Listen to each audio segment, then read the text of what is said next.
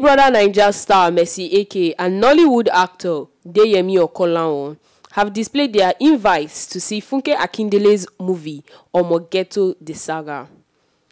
Mercy, 27, shared a video of the package on her Insta stories on Friday, December 18, 2020.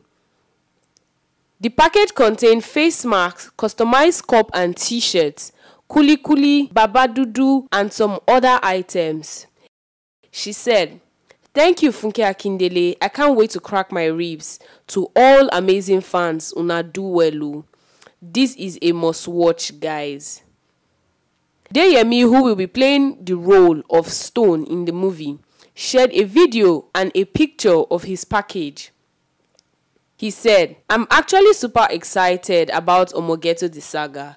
Let me go and look for ghetto clothes to wear for the red carpet premiere. Or is there anyone who wants to style me?" Tokemakiwa also shared a video of her package on her Insta stories, adding that she's very excited. "I can't wait to laugh."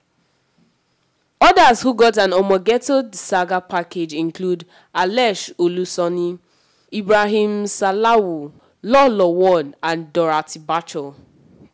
On November 2nd, the mother of two released the first teaser of the movie. She released the official trailer on November 27.